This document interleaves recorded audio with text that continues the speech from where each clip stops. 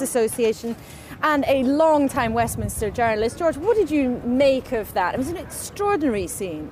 Well, it was, and of course, when we got there, bright sunshine, and the two leaders came out in bright sunshine.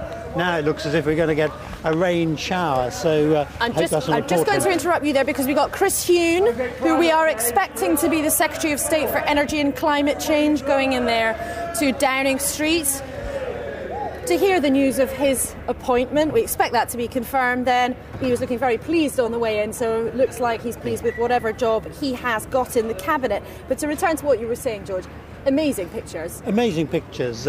One of your colleagues said it was something like a love-in, the two of them there, and I heard somebody say it was a bit like a sort of gay wedding in California with these two kind of coming out. The choreography is good. I mean, these two men clearly have decided they want to work together in the body language, the way they defer to each other.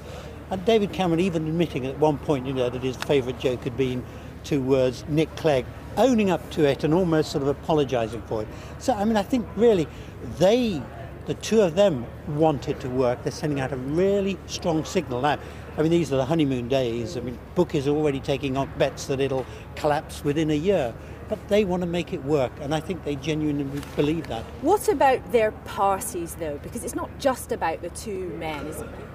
No, well, their answer to that is, if we can show it's working, if we can show the two of us can work together, that the Lib Dems, like Chris Huhne, sitting in a Tory Lib Dem coalition, can work together, then the parties themselves will back it. The public will be impressed. I'm just going to show us some pictures now. This is Jeremy Hunt, who we expect is very likely to be announced as Secretary of State for Culture, Media and Sport.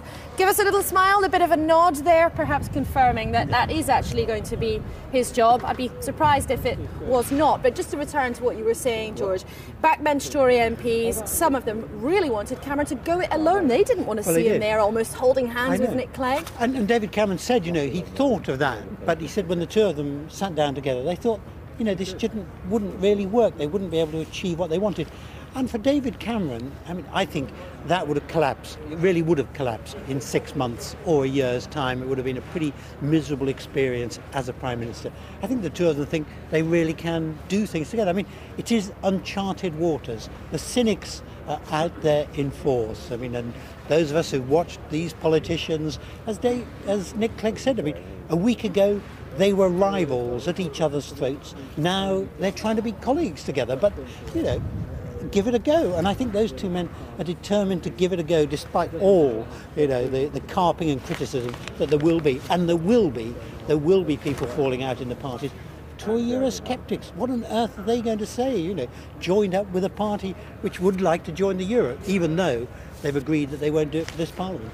I'm just going to show us some pictures. I think we can see, that's Patrick McLaughlin, who's the Chief Whip, who is just going in. He's been scuttling backwards and forwards, and I think the list in his hand is perhaps the list of all the cabinet jobs, so wouldn't it be nice if we could just get that from him? So we will be expecting... He's got a tough job. I was going to say, so it'll be his job to keep order in the Conservative Party and persuade them to be silent? Well, they're not going to be silent. There are going to be divisions, there are going to be arguments. But in the end, it'll be up to David Cameron and Nick Clegg to show that it can work. I mean, there's probably, I was going to say, will there be a 100-day honeymoon? There'll probably be a 50-day honeymoon because we're going to get this budget within 50 days, or that's the plan. Tough decisions being taken. But, for the Conservatives, they've been 13 years in opposition. They now have not all the patronage, but some of the patronage. They'll be back on those government benches.